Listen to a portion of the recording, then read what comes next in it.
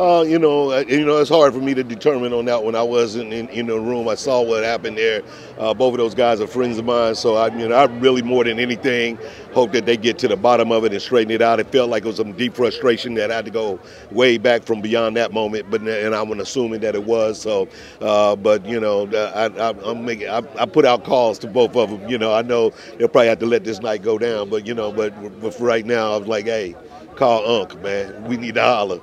Yes, I just think that people are extremely sensitive. I mean, people are, you got the social media, you got a lot of people where, again, just sensitive about people feeling like they can get away with just saying anything they want to about you. So I believe that's the reaction of the audience member. However, as the comedian, that is our choice, that is our opportunity, that's our lane to be these people that kind of speak out and make fun and make light of different sometimes very hard subject matters for people. So the line is drawn in the sand, but and it always has been to a degree. But the comic is the comic, and that's what we do. So you just got to learn how to fight. And a quick comment on the Oscar itself.